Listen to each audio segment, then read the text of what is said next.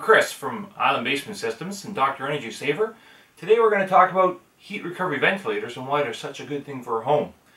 When you're insulating and air sealing a house, we want to make it as tight as possible to stop the cold drafts from coming through. Especially here in Victoria on the Sunshine Coast, Vancouver Island, where it's a coastal climate. A lot of damp, humid air coming into a house through the drafts makes you cold.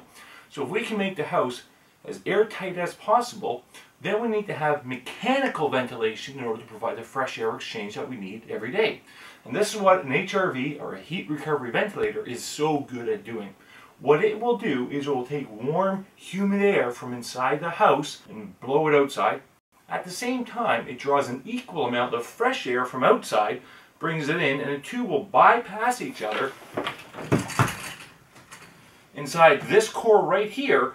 So the warm air going out of the house will bypass the cold air coming in from outside to preheat the air coming in, which gives us the heat recovery ventilation of a home. It's a balanced fresh air exchange system. It improves indoor air quality. It makes your house smell better and feel better, and it's a fabulous way of improving the energy efficiency of your home.